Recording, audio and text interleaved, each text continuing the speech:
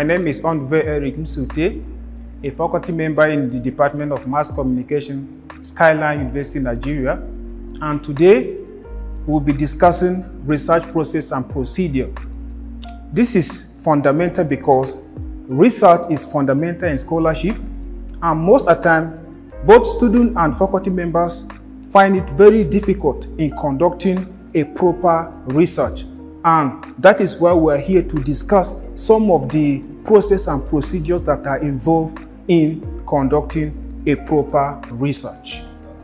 So, what is research? Research is a systematic process of ascertaining answers to a particular problem. Now, we are going to look at the steps that are involved in conducting a research. Now, step number one, selecting a research topic. This is very important, and selecting a research is a concern for many beginning researchers, especially those writing term papers, theses, and dissertations. The problem is to know where to start. Fortunately, there are virtually unlimited sources available in sourcing for a research topic. Number one, academic journals, magazines, research summaries or abstract, everyday situation, data archives, and internet. So all these things are sources of research. You can select a topic. For academic journals, you go through them and you get viable research topics, magazine, and all of that. Now, step two, determination of topic relevance. After selecting a topic, you need to know whether the topic is researchable or not. And how do you determine whether a topic is researchable or not? You need to answer the 8 basic questions identified by Wimmer and Dominic. And number one, is the topic too narrow or too broad? Number two, can the problem be investigated? 3, can the data be analyzed? 4, is the problem significant? 5, can the result of the study be generalized? And 6, what cost and time are involved in the study? 7, is the planned approach appropriate to the study? And 8, is there any potential harm to the subject? After you identify a research topic, you need to answer the 8 basic questions identified by Wimmer and Dominic so that you will know that you are able or you are ready to embark on that research project. So the next step is the background to the study. As a researcher, you need to articulate your background to the study. And it is called background to the study, not background of the study. You need to understand the appropriate preposition that you will use here. When you say of refers to connection or something that is relating to something. But when you say to, it simply refers to what? Direction. And remember that in the background to the study, you are going to direct your readers on how do you want to achieve this study? How do you want to embark on this study? What are the things that you need to know for you to be able to establish this study? So it is background to the study. So background to the study is always written so that it will arrest the attention of the reader. And your background to the study should be very convincing, so that readers can believe that what you are about to undertake, you are conversant with it. And basically, background to the study is written in 2 perspectives. Number one is either general to specific or specific to general. And when I talk of general to specific, here you can start your study by looking at a general perspective on the subject matter, or you look at the issue from a broader perspective. Then you narrow it down to the scope of your study. Or you can decide to start from specific to general, where you start from the scope of your study and then you go to a broader perspective. So these are 2 traditional ways by which a researcher should be able to establish or articulate a background to the study. All right, step 4 is problem statement and not statement of the problem. So, in articulating or establishing your problem statement, the researcher needs to have access to literature because you are going to identify a missing gap in the literature, which at the end you are going to fill up the gap. So if you expose yourself to the literature, you can be able to identify the lacuna in the literature, and that will automatically constitute the problem statement. Step 5 is aim of the study. And please don't make a mistake of adding S to aims, because in any research study, you have one aim, which is going to be a broad aim that you attempt to achieve in the study. So it is based on this broad aim that you carve out your objectives of the study. So the aim is the purpose of the study. So in conducting a research, you must have a broad aim that you want to achieve.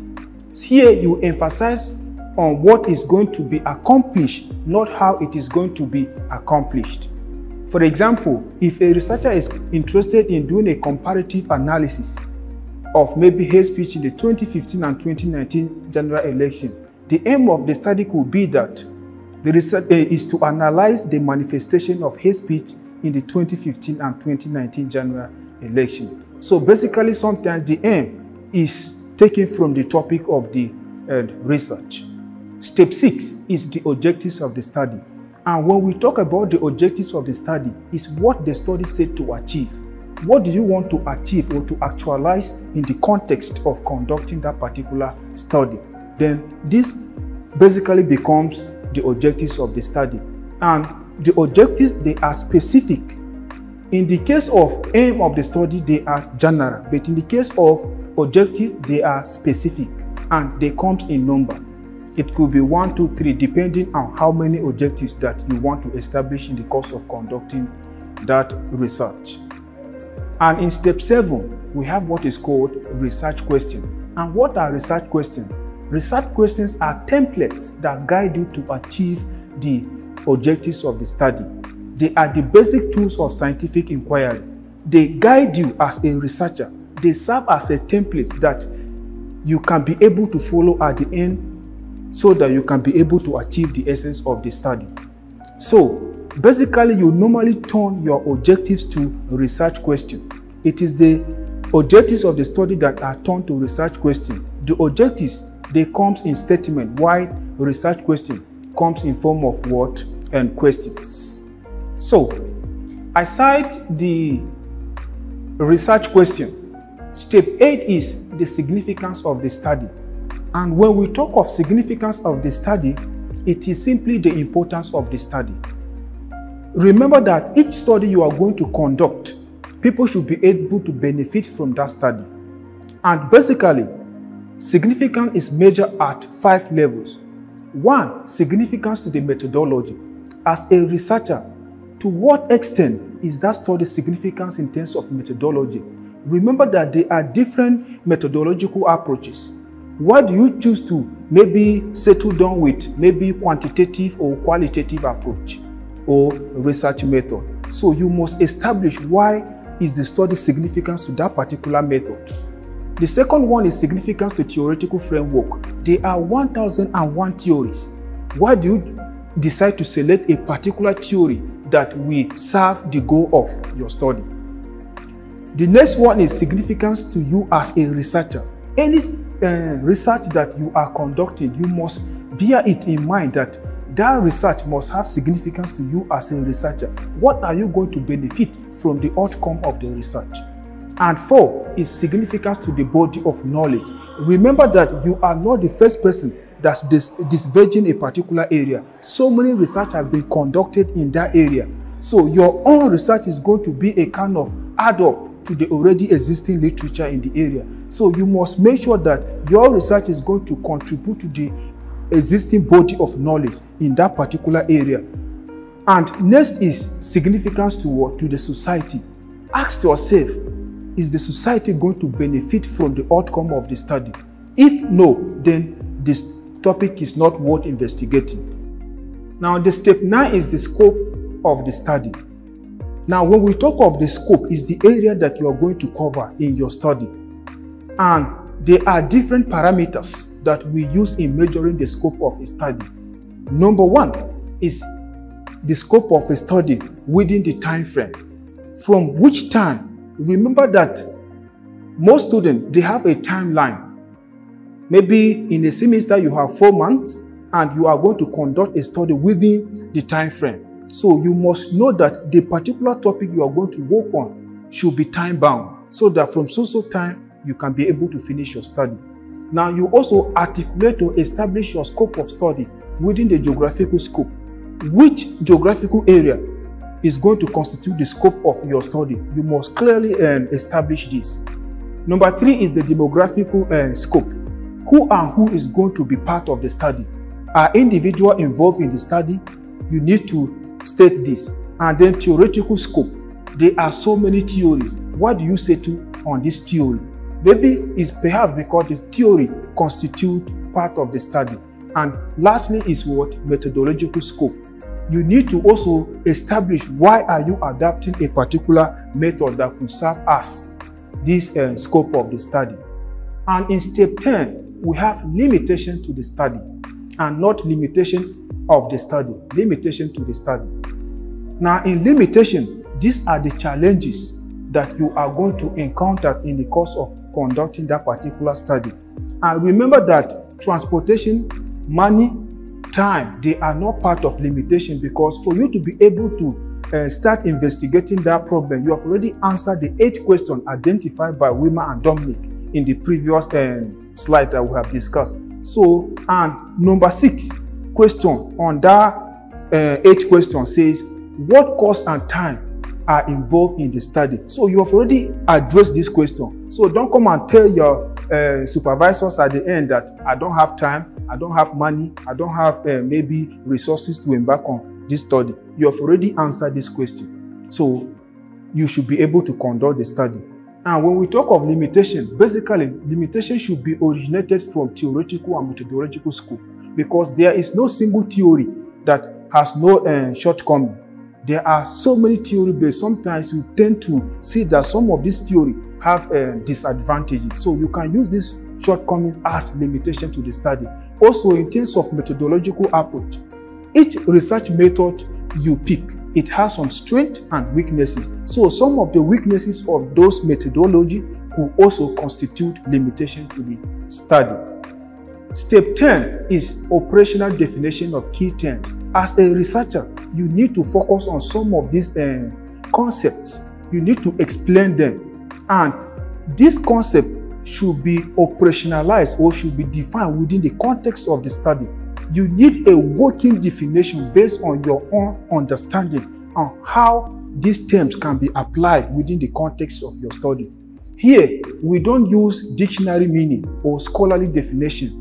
Here you are going to have a working definition on how those terms are being used or applied in the context of your own study. And in step 11 is the literature review. And basically when we talk of literature review, it simply entails consulting previous studies that has direct bearing to the subject matter. Here you are going to fall back on the existing literature so that you can be able to analyze the current study. And literature review is basically divided into 3 components. First is conceptual review. At the level of conceptual review, you are going to look at some of the concepts that are related to your study. Then you define them or you examine them within the context of scholarly arguments. Then the next is empirical review. Here you are going to focus basically on some of the related literature that are being conducted in that particular area.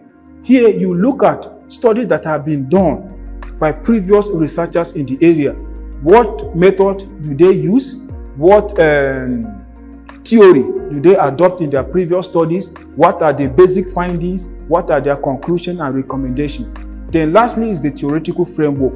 Now you need to anchor your study within the theoretical lens of a particular theory, because theory helps you to predict the outcome of the studies. It helps you to explain complex phenomena. So as a researcher, you must locate your study within the context of theoretical framework. You review a theory, and in dealing with theories, you have to look at first the proponents of the theory.